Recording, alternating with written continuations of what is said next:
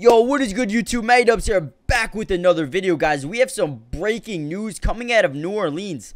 The short-handed Saints running back room is adding a former Arizona Cardinals running back in Eno Benjamin to their team, claiming him off the waivers from the Houston Texans. But before we get into this video, before I tell you guys why Eno Benjamin might be a sneaky good addition for this Saints team, make sure you guys hit that like button, get this video up to 50 likes. Also, subscribe to the channel if you're new. If you want some more breaking news, highlights, and analysis videos all year long, make sure you guys subscribe and join the family. But without any further ado, let's get right into this video. Now, Eno Benjamin in his career has rushed for about 418 yards, 3 touchdowns in 21 career games.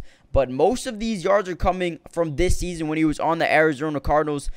He did have one of his career best games against the Saints earlier this year when he rushed for 92 yards and a touchdown while adding 21 yards on 4 catches. If you guys are a Saints fan, you guys probably remember this game. Eno Benjamin absolutely exploded this game. But, hey, he's on his way to the Saints now. I think the Saints are going to miss Mark Ingram for the rest of the year, so he's going to be added joining Dwayne Washington, Alvin Kamara in this backfield. Suddenly, after Mark Ingram goes down with an injury, they actually get a steal here in Eno Benjamin, who is still a very young player. And when he got cut by the Cardinals, it was a big-time surprise. It was a big-time surprise. He was having one hell of a year backing up James Conner. Then he goes over to Houston where, they have Rex Burkhead, but more importantly, they have Dameon Pierce, who is a rookie running back who looks really, really good. So he couldn't really find touches over there. And now he's going to come over here to the Saints where he should get a lot more touches, backing up Alvin Kamara. I think this guy is really explosive. He's young. He's talented. He's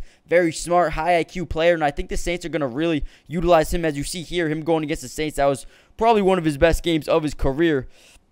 And now you know he's going over there to play with the Saints. Guys, let me know in the comment section down below how you feel about this addition for the New Orleans Saints. Hit that like button, subscribe to the channel if you're new, and I'll see you guys on the next video. Peace.